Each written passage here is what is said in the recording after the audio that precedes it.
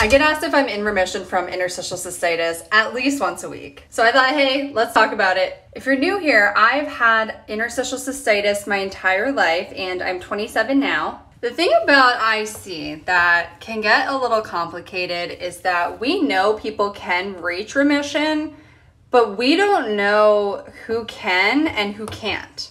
The other thing that gets tricky is that everyone has their own definition of remission.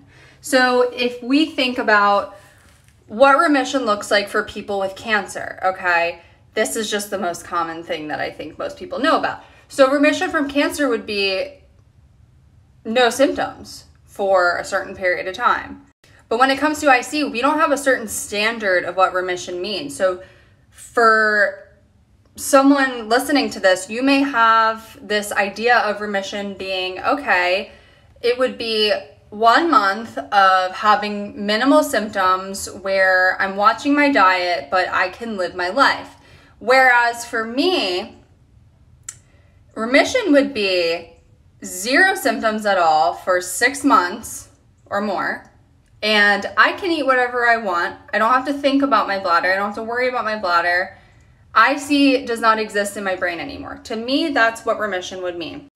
Now, I see people on the internet who are in Facebook groups saying that they're in remission.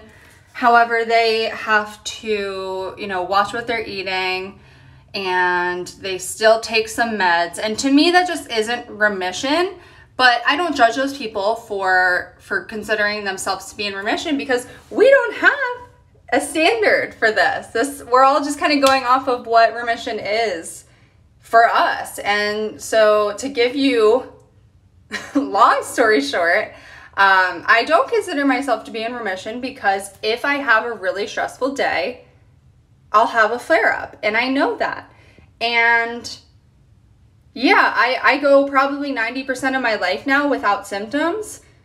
However, if I overdo it on a certain beverage, or like I said, if I have a really, really, really stressful day, I do run the risk of having a flare. However, I do know how to manage my flares efficiently. I know how to prevent flares.